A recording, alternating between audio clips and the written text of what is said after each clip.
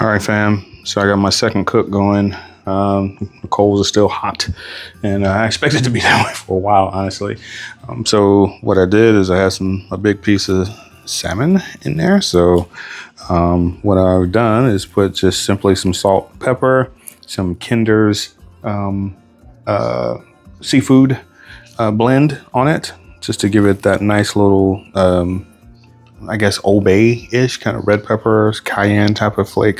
Not spicy, just something with a little punch in it. And then, so besides the salt, pepper, and I added, because it's salmon, to get that syrupy flavor, I added some sugar in the raw. And the reason I picked these because it is a huge crystal. So it's not something that will get readily absorbed, but it also will melt slowly as opposed to combusting and causing it to burn. So that's a little trick there. So it took about 2 packets of sugar in the raw to get us there. So we got a nice finish here. I just let it sit for a while covered so that the osmosis could take place. So now, and I added some additional wood chips so I can get more smoke. And so now that I've taken care of that, I'm about to head out there so that I can put this on that, and then we will be golden. So let's take a look at our other cook that we did. Hey, and look at that, just, yeah. So that's what I'm looking at now, and I'm probably, gonna throw some of these vegetables on there so that I can kind of char them up and get them cooked. And then we'll chop them up and we can put them on top of that steak and we'll be good. So while I was inside preparing the salmon, the grill, the other charcoal must have dried out because then it went up to 500 degrees. I noticed from the distance that the needle was standing there at high noon. So it tells me it's in the middle point, which is 500 degrees on this thermometer. So what I've done is closed off my bottom damper and close it completely on the top damper or the top chimney vent, however you want to call that. So it's going to bring that temperature back down. So I'm probably going to close this damper just a little bit tighter so that I can starve off that oxygen and bring that temperature down, because I don't want fish at 500 degrees. It'll cook fast, but I want it to cook a little bit slower so it doesn't overcook too quickly.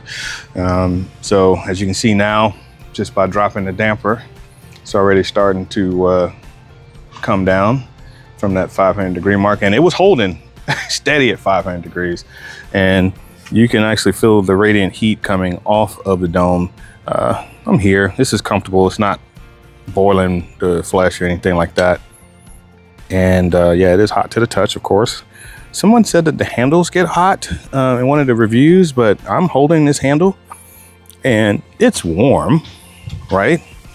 But it's not hot. Now, if I touch this portion here, it probably would burn me. Yeah, now that's hot there, but I mean, this is cool to the touch. This is no different than anything else. I guess maybe the connecting rods to the handle could be a danger. So that would be something I'd be careful of. But I mean, this is cool to the touch. So anyway, gonna watch that temperature steady drop, get it where I want to get it, and then we'll see what we got for the salmon. Throw it on. Salmon doesn't typically take a long time. Just want to render that fat out of the salmon so that they can be nice and moist. Probably my last cook, so let's check on the salmon now that we've gotten everything stabilized. Oh yeah, see that fat starting to bubble up. Yes. So it's cooking from the outside in, looks like. So it's good. So I'll check on this in just a second, see where we are. But that's positive. Let me get my thermometer. Always use the thermometer, guys. And we'll see how long we got on this cook. All right, everybody. Looking good here. So if we check our thermometer, here we're looking at about 127, so we're almost ready to pull this bad boy. 122 on the fat side. On the skinny side, we're at about 140, so that side's pretty much cooked.